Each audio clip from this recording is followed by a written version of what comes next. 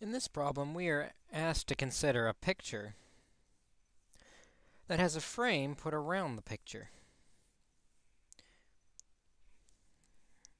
It's a terrible frame. There we go. Make it look kind of center.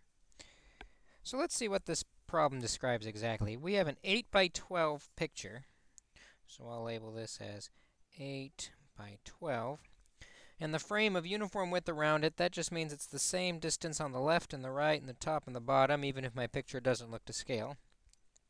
And just for kicks, let's call that distance x on the left and the right, on the top and the bottom around this picture, because we don't really know how wide this frame is.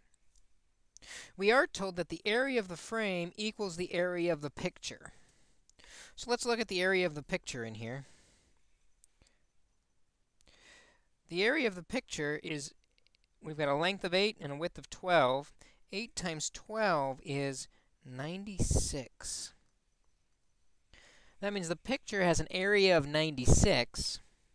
The frame having the same area is also 96, which means for total area in the entire thing, 96 and 96, we have 192 total area that we're talking about. Now, on the same terms, we need to decide what the total length and the total width is going to be on this rectangle. We've got 8 in the center, and off to the right there's an x of frame, and off to the left there's an x of frame. There's two x's, so we might be able to represent that with 8 plus 2x. Similarly, with the height, if we want to represent that, the height is 12, and there's an x on the top and an x on the bottom, which means in addition to the 12 that's already there, we have two extra x's from the frame, or 12 plus 2x.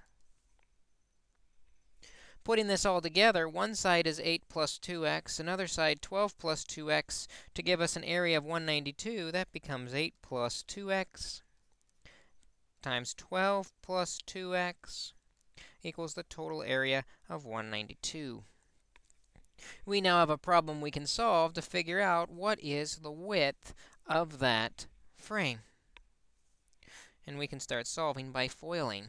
8 times 12 is 96, plus 16x, plus 24x, plus 4x squared equals 192. Combining like terms in the middle, also putting it in order, 4x squared plus 40x plus 96 equals 192. The equation needs to equal 0, so we'll subtract 192 from both sides, and we get 4x squared plus 40x minus 96 equals 0. And now that the equation equals 0, we can start solving it by factoring.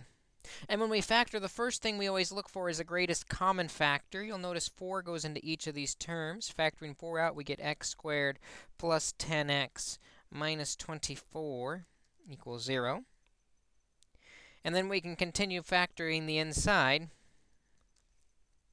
We end up with x minus, or how about x plus 12 and x minus 2.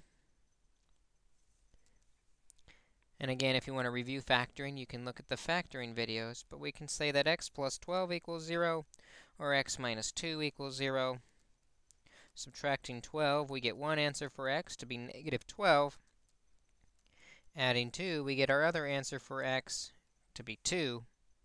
However, if x is representing the width of the frame, it wouldn't make any sense to have a negative value.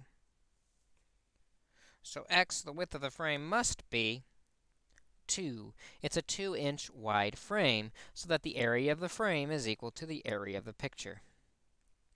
We found that by remembering that the frame is on the left and right side, and so our lengths become 8 plus 2x and 12 plus 2x, and multiplying those together, they will equal our total area.